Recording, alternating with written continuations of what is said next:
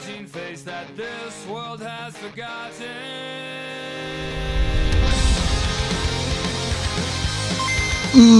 What is up, guys? And of course, welcome to another episode of Who Was Really Better. And in today's episode, we're gonna have a bit of a battle royale between, of course, the generation starter bugs.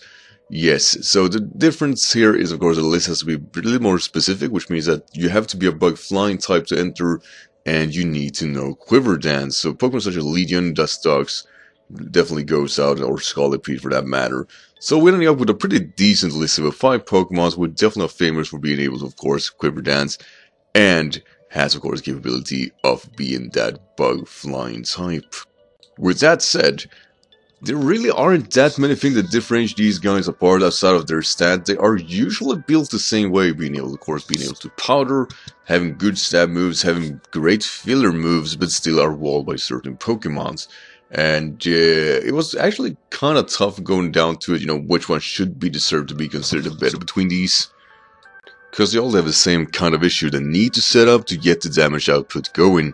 And of course, Quiver Dance is their main way of actually being, well, above average, which means they usually are forced to bring, of course, the likes of Focus Sash to be able to at least have the stamina to keep on going and not fall apart by turn 1.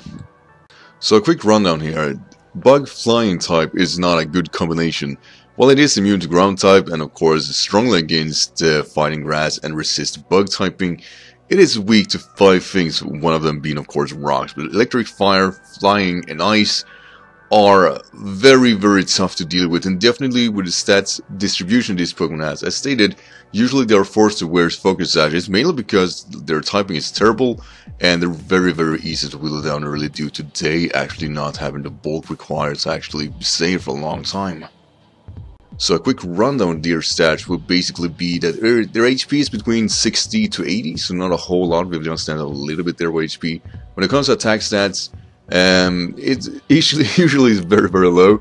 The only one standing out here is of course Mothim in 94, which is kind of insane, but the other ones is around the 50s, and Beautiful actually have 70, so good for it. They all share the same defense of 50, only Masquerain stands out with 62 here, which still is really bad, but that's something, right? And then of course special attack, Beautifly, and Masquerain wins there with of course special attack of the 100, though everyone has a very high special attack. Butterfree and Beautifly has 90, and of course Mothim has a 94. Special defense, kind of the same as defenses. Butterfree stands out a little bit together with Masquerain, above 50 as the other ones has. But that's about it. And 80 to an 82 is not necessarily a good special defense, it just is above the others, doesn't mean that's good. And of course the last stat here, of course, is speed stat, which is on Mothim and Beautifly, which were the more attacking variant, one with high attack. They are the slowest with 66 and 65, so not that impressive. Masquerain was 60 until this generation, now 80, so that's actually kind of okay. Definitely have Quiver Dance in motion. And then of course Butterfree with 17, not necessarily all that impressive, and Vivillon the fastest of these with of course 89. Now that we have the stats all the way, one has to really look into their abilities and see what sets them apart. Butterfree actually have Competetive and Tinted Lens. Competetive is of course on Vivillon 2 and raises accuracy of 30%, which is not bad actually for a plethora of moves, though not necessarily for Butterfree. Tinted Lens though, raise of course a super effective hits to do neutral damage, so that's really, really great, and together with of course Mothim having that same ability definitely is very helpful. And then of course we look into Masquerain. Masquerain has a bit more unique things going on with Intimidate and Nerve. Definitely could help it out, but as stated before, even though Intimidate is a good defensive ability, it doesn't necessarily save a Pokemon that has terrible defenses. But at least it's there. Then of course Vivillon gets Frengod and Shieldust. Shieldust is kind of nice, though Frengod is more for VGC. And then of course we have Swarm on Mothim, which actually could be considered good with Focus Sash in mind, and boosted that of course Bug Buzz going on. Having that said, Tinted Lens has to still can be considered a better ability. And then of course Butterfree gets Swarm Rivalry. Not really that impressive, to be honest. So with that said, one really has to start now to see that everybody here are not on equal terms. While they do the same thing, they're used the same way, clearly there are others doing this really, really well.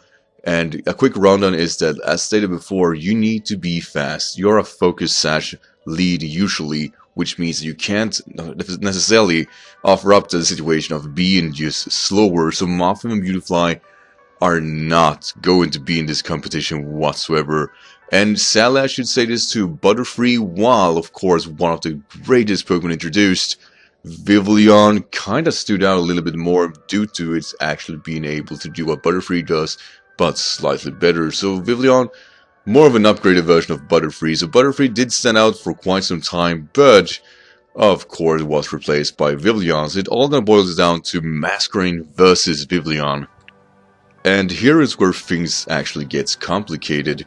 Vivillon has Hurricane and Competetive.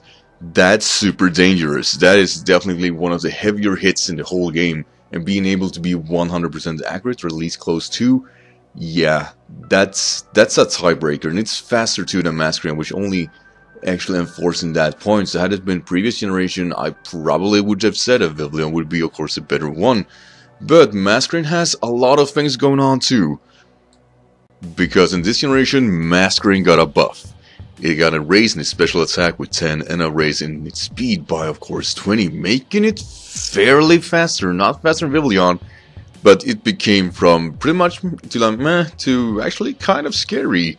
And together with of course Sticky Web, which is a unique attack on it, together with actually a pretty darn interesting move pool. One of those standing out, of course, it gets Aqua Jet, which necessarily isn't that all good, but it gets also Surf and Ice Beam, so it has a broader move pool. A more interesting one is a bit of a safer Quiver Dance with Intimidate in mind. So had it come down to it, I would have given Masquerain the victory as the overall better sweeper. But there's one thing I have to take account for, which is something that people may or may not actually have been questioning for until actually Vivillon is out. And that is that Vivillon gets Celebrate. And before you start asking me, what is Celebrate? What's so different about this? It's a worthless attack. And yes, it was. Till this generation. In this generation, Celebration works much like the conversion on the Porygon. It raises every stat by 1. And for a Pokemon such as Vivillon, that's scary. That's really scary. Quiver Dance always made his Pokemon really threatening. But now, it could probably utilize itself even better. Not only does it get the necessary stats, it also gets raised in its defenses, making this Pokemon much more bulkier. Even though it isn't necessarily a Pokemon, it still has the variety going on, together with, as I stated here, Hurricane. Vivillon has that nice speed here, which basically are faster than most possible mon that wins this possible matchup, making Vivillon overall the better overall Pokemon when it comes to raw offenses. And as I said, Hurricane is just that dangerous. And being able to spam that, I've seen set with Scarf and Specs in mind with of course Vivillon. It's pretty darn scary. It's definitely up there as one of the more defeatable Pokemon to be able to try to even wave around with. If you can't outspeed it, then you are in trouble.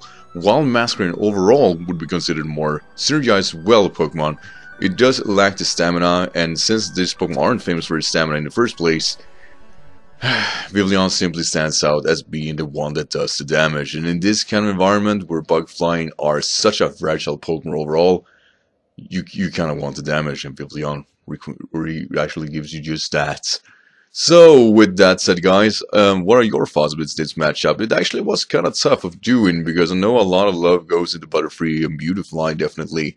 There are a lot of fans with these Pokemons, and while I do think they're great Pokemons, Vivillon easily replaced them. And it feels like Vivillon's purpose was to do it just so, become a better Bug-Flying Pokemon. It's a terrible typing, but it's dangerous to deal with, and they definitely show that with these Pokemons in mind. But yeah, and also, of course, do you want to see another Who Was Really Better episode? What kind of matchup did you want to see? And with that said, guys, I want to thank you, of course, as always, for watching, and I'll see you in the next video. Until then, of course, take care. Bye.